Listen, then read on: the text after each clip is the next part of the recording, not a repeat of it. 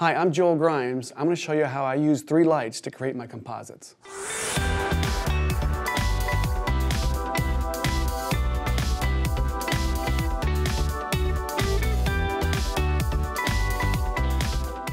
All right, so when it comes to creating a composite, one of the challenges you have is obviously getting the lighting to match the background. And one of the things that I learned early on, kind of by mistake, was that if I have 2 edge lights, and then of course an overhead light, which fills in this part of the front part of the subject, those 2 edge lights create a balance that when I drop it into a background, it pretty much works with any background. Now, there is usually only generally one major source of light, whether it's the sun or it's, even if on an overcast day, you still have light. Usually it comes in one direction. Sometimes it's from the top.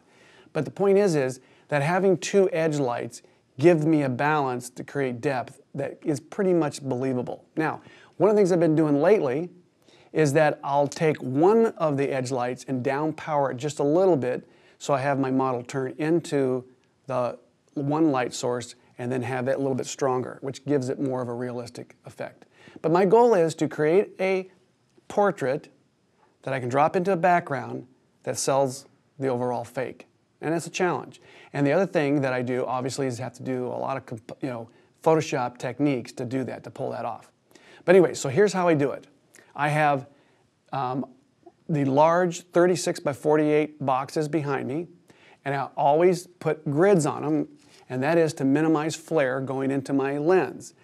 In fact, right now we were shooting at 24 millimeter focal length on a full frame camera. That's pretty wide. So at a wide zoom like that, I'm going to get a risk of getting flare. So the grids minimize that. I have these boxes lined up so that the one part here is about equal to the shoulder. And we have our beautiful model, Allie, here.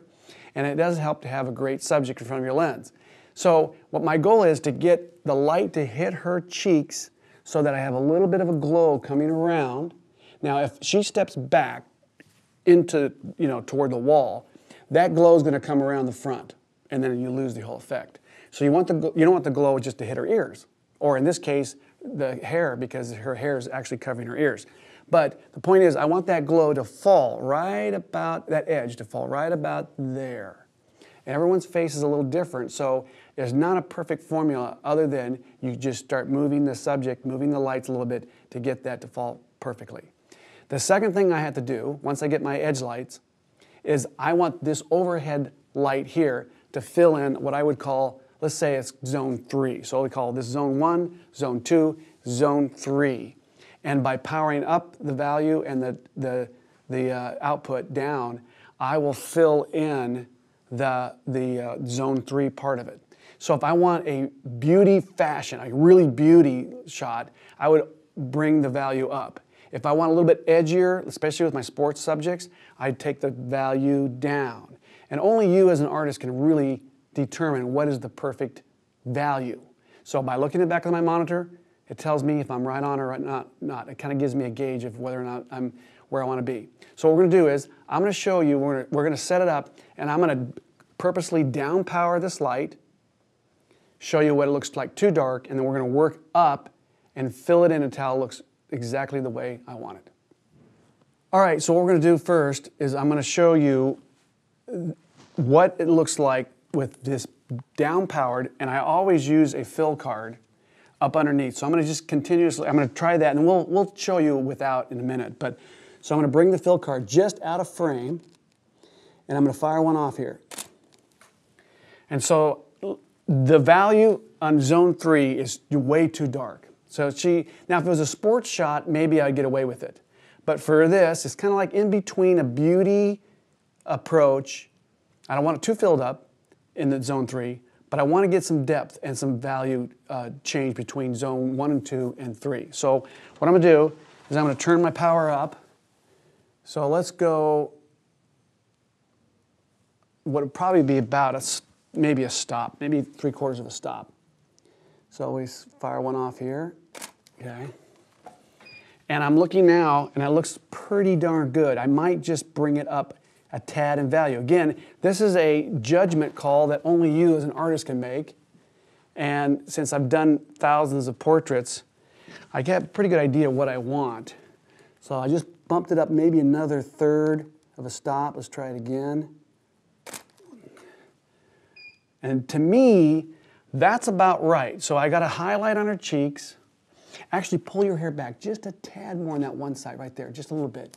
We'll try another one. Okay, now drop your chin right there. Gorgeous. And let me just show you what it's going to look like. I'm going to try one. We'll go even more. So at least you have an option of showing sort of at least three different values. 1, 2, 3. And that, again, might go and say, for a beauty shot, that might be a better value, but I don't want that. I want to be a little bit, especially for a composite, I want to keep it to where it has some value change, building some depth. Here we go, ready? 1, 2, 3. So that's what I like, right there, right on the money. So let's also do one shot without the fill card. So this is without. And you can see underneath the chin, the lip here, the nose, the eyes, it's gotten a lot more, contrasty and dark. So let's go put it back in here, right there, bang. That's exactly the way I like it. So we've got that. So let's do this. I'm gonna have her move in a couple different ways. Let's take and have you move, remember, like just look away, just a little bit. Just a little bit toward the light source there. Yeah, they're good. And that's gonna put a little bit of a rim on her nose or the side of her forehead there and cheek. Right about, that's a good spot right there. Let's do this right here. 1, 2, 3. Gorgeous. Now, if I down power that just a little bit, that'll darken that just a tad more. Let's see what happens. Beautiful. Right on the money. And now look away again. Just kind of don't look at me. So what I'm going to do now is I'm going to try to get a little bit more of her shirt down to her black pants. To do that, I'm going to lower my camera. So my rule of thumb is that when I lower my camera, which is going to get down a little bit lower, if I don't lower my light, then that makes those shadows longer. So let's lower the light to match where the camera's at. And my fill card's going to be a little lower, so I'm going to lose a little bit of that. I'm going to drop it right out. Beautiful. Okay. So one of the things that you can do is if you don't have, say, a 5-foot octo, one of the change-outs that I use all the time is the 36-inch rapid box. It's a little smaller, a little bit more manageable. It's not as heavy also, so when you put on a boom, there's not as much weight. So that's a great choice to do exactly what I'm doing here. The difference is, obviously, it's a little bit smaller modifier, but we're so close to the model, I don't think there's going to be that big of a difference. So that's another option you can use. One of the other things that I was going to mention is that I am shooting against a white wall. Now, because I'm about 8 feet from the white wall, the wall turns to be just a slight gray, which makes it pretty easy to knock out. So that's one thing you might want to consider. If you're going to be using say a blonde, the hair is going to be lighter, you could back everything away from the white a little bit, and then the gray is a little darker and it's a little easier to knock out. So what we're going to do is I'll pick an image of Allie, one of these images, and then we're going to put her in one of the urban backgrounds that I shot last night. We did a couple scenarios, went down to the dock, we shot some old rustic buildings. So hopefully one of those will work perfect, and I'll get a chance to show you guys the final and how I did that.